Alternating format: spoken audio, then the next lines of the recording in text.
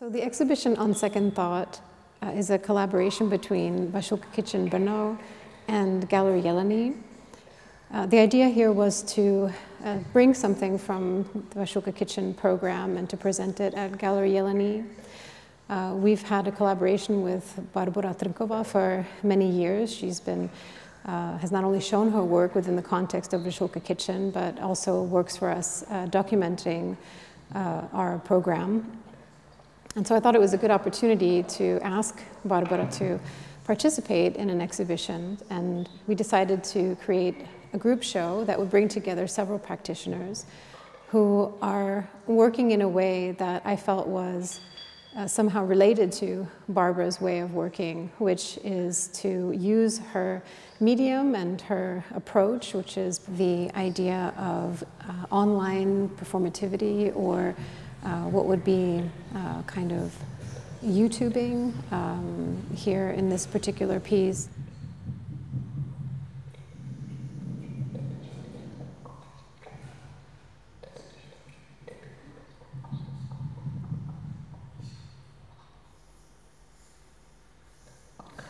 So I think that's something that also brings together these pieces of sort of taking something that would be outside of a context where you would generally encounter them, like the podcast, where you would encounter that through, your device, usually listening while someone's moving through a space, an urban space, or and so here presenting a kind of situation where the listener can sort of come and concentrate on that particular episode. So in the case of Brit Jensen, I chose the podcast series, which is called The Anatomy of Fear.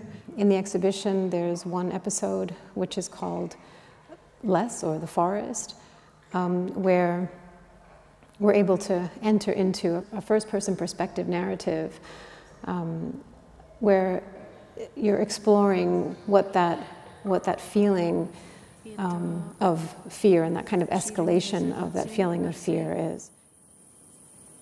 Mezi stromama, kde jsou hory.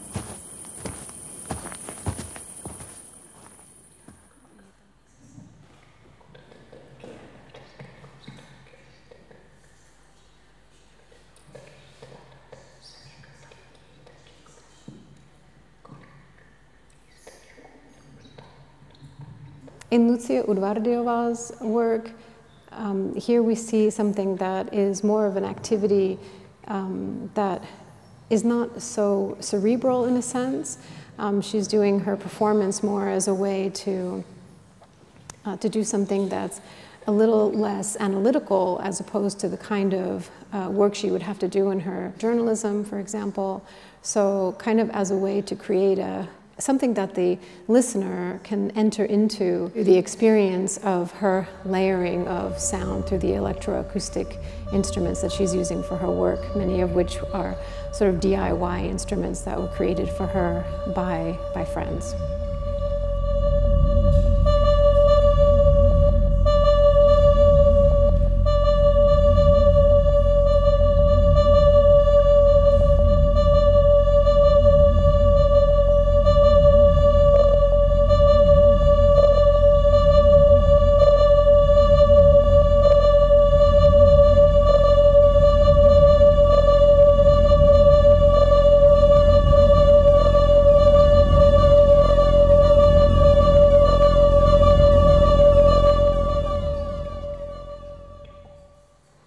So in Tatiana Haumann's piece, she's inviting the viewer to enter into the piece.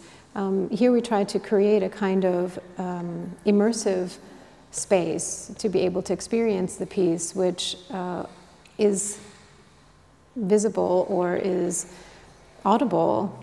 So How to Hypnopomp was originally presented within the context of an online platform called Unseen. Here we're taking it outside of that context and creating a kind of experiential installation for being able to interact with the piece. How to hypnopomp.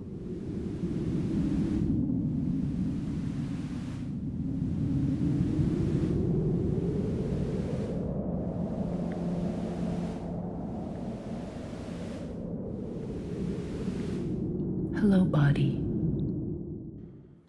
In Barbora Trnkova's cyanotypes, she's taking the experience of creating a cyanotype and she's interpreting it into another medium, into another material. Here she's using the technique of creating an ASMR recording and inviting the listener to experience what it is that she's experiencing during the physical production of a cyanotype here in this audio form. So here we presented the work where it kind of resonates within the space overall. That's also the association with the lighting in the space, this kind of using this blue color. It is also a nod to that kind of three-dimensional space that we encounter quite often in these media platforms that we're kind of always moving in and around in our everyday life, in this kind of merging between virtual space and real space.